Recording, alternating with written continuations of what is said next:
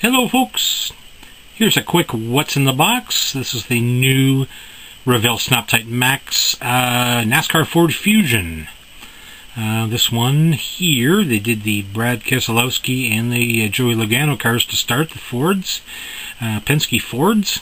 Now this one says Blue Deuce on it for the number 2.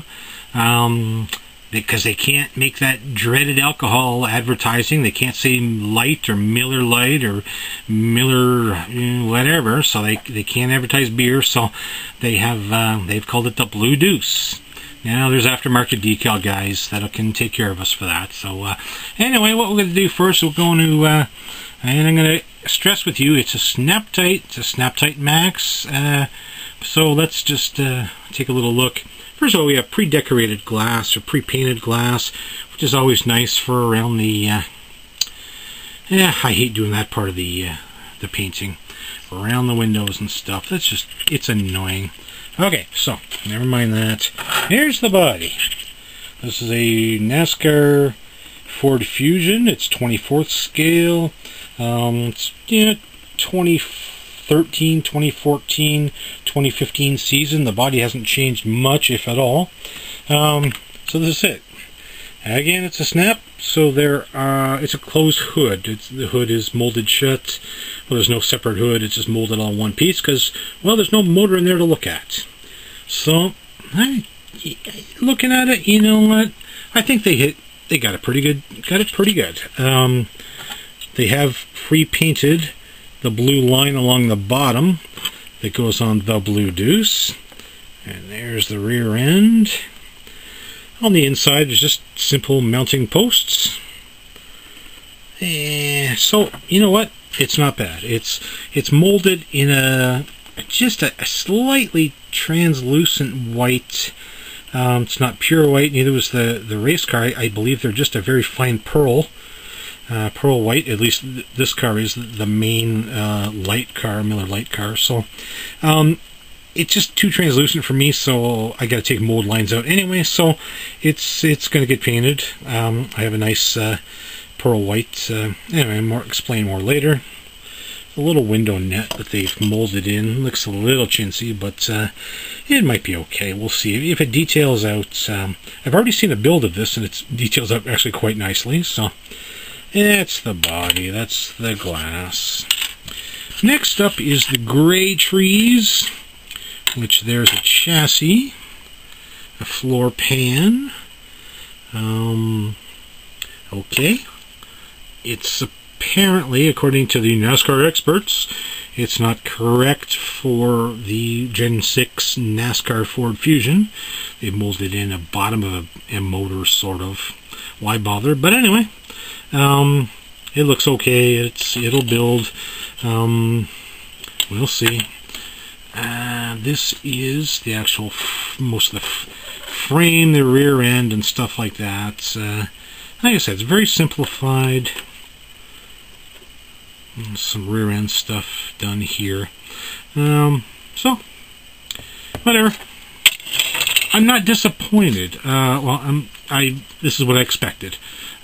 When they said what they were making, there's the top hoop and the bars that come down the back window, and the dash and stuff. Dash there's no markings on the dash whatsoever. It's a sticker, so you'll have to detail it out yourself. Now, Revell mentioned, or they announced that they were going to do this, and when I heard it was Tite Max, okay, well, they're going to try something. Here's an exhaust system that, you know, we got base things that we need to build a shelf model. I think they're trying to get kids back into building, so they've done something kind of simplified, maybe overly simplified for us guys that have built lots of NASCARs. And there's your door panels, your roll cage panels. There's the insides, and there's the outsides. Again, a molded in net. Hopefully it could be detailed out a little nicer. Some of the stuff you won't see because you put the body on it, and As you see in this little bag here, there's screws. I think there's probably 4 screws in there. They just screw the chassis to the body once you're done. A couple axles for the wheels and tires to make it roll if you want to play. Like I said, again, they probably want the kids to get in it because, well, marketing is marketing, and let's get the kids building again, and they'll buy stuff. There are future model builders. Rear spoiler and the seats. Well, spoilers, spoilers kind of correct. Again, I'm not a super nitpicker. I don't like glaring errors for NASCARs. So, and this doesn't have glaring errors necessarily. It's just, it's been done on the light side, the easy side. Steering wheel, there's some more black stuff, hoses and shifter and whatnot. Again, they're snap-in. I think properly detailed out, you can make this look a little better. Tires and wheels. Let's press in and do your thing and put them on the axles and put it in the body and then go roll it around on the floor and crash into the cat. Or whatever you want to crash into. Crash into the other car. They seem to do that quite often. Instruction sheet and stickers. They made stickers. Again, Blue Deuce instead of Miller Lite or Miller Genuine Draft or whatever Miller stuff that Mr. Keselowski carries. They just can't advertise that awful stuff. So, anyway, and there's no Goodyear markings for the tires because the Goodyear licensing with Revell, they had a kerfuffle a few years ago, and from what I gather, Goodyear wanted a lot of money for licensing to use the Goodyear name on the tires, so Revell said, anyway, we do have aftermarket decal suppliers. I don't have them in yet. I missed the boat on ordering them, but I do have a set coming that will make this correct car, or very close to correct on this car, as the Miller Lite car. They're made by Power Slide, available through Mike's Decals, mikesdecals.com. There's 2 cars you can do with the sheet. It's Luke Bryan. I guess Luke Bryan sponsored the car. He put his name on the car for advertising for an album or whatnot.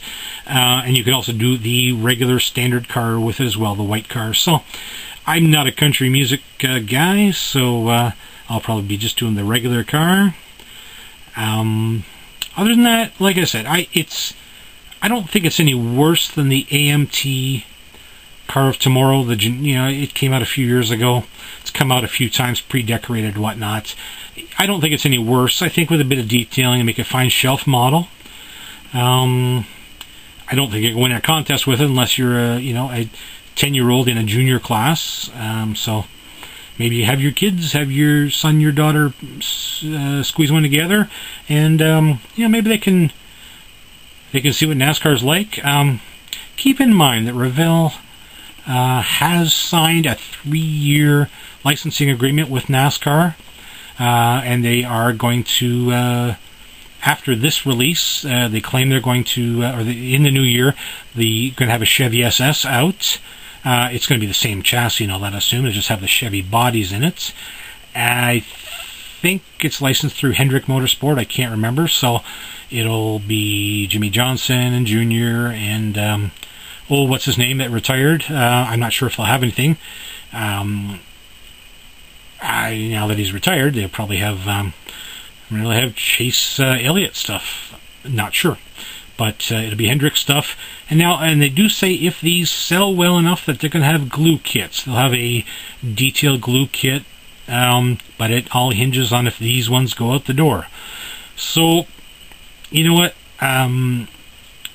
You want to build a few shelf models. I think if you can make a shelf model look decent, if you're happy with it, there will be aftermarket decals coming. From what I've heard, there are plans to do a few. I don't know exactly which ones yet. I can't confirm, certainly. But, you know what? It's worth it, even to buy one, buy 2. I'm not sure what you like. Just to make some sales so that we can maybe get another glue kit. We'll get some more glue NASCAR kits. coming down the road. But again, Revell said it all hinges on how these sell. Also in the set, or in the first release, again, this one's the Joey Logano car, which is the Daytona 500 winner from 2015. Again, Ford Fusion, Shell Pennzoil sponsorship, and you do get the Shell Pennzoil sponsorship because there's nothing wrong with those. You get the 22s. It's the same body inside, although it's molded in yellow, and it's got that reddy orange painted on already. Now the problem with the release is that you see those black lines that separate the yellow from the reddy orange. Yeah, well, Revell didn't put those in, so it's something you'll have to create on your own. Yeah, that's frustrating, but it doesn't look as great without those black separation lines. So, yeah, you know what, maybe wait for the decals. Maybe somebody will do a corrected decal sheet. Other than that, I don't want to sound doom and gloom. You know what? They're okay for what they are. They're the start of something that we haven't had a NASCAR Monte Carlos, I think, in 2007 from Revell Monogram. So it's been 7-8 years now. The body looks really correct. They're a 24 scale. It's they've gone back to monogram Revell size rather than go down to 25th scale. So it'll fit back in with your stuff if you're an old NASCAR builder. Anyway, I'm blathering here because I'm just trying to say that this is what's out there right now, folks. So give it a look, pick one up for yourself. Again, investigate the aftermarket decals that'll be available. Like I said, mikesdecals.com. There is already one set, again, to make this car correct for the light. And again, I hear there's more coming through different, maybe some guys are doing the artwork right now. They wanted to wait and see the body so they can measure, make sure everything is hunky-dory. Mike offered this because he has a resin body as well.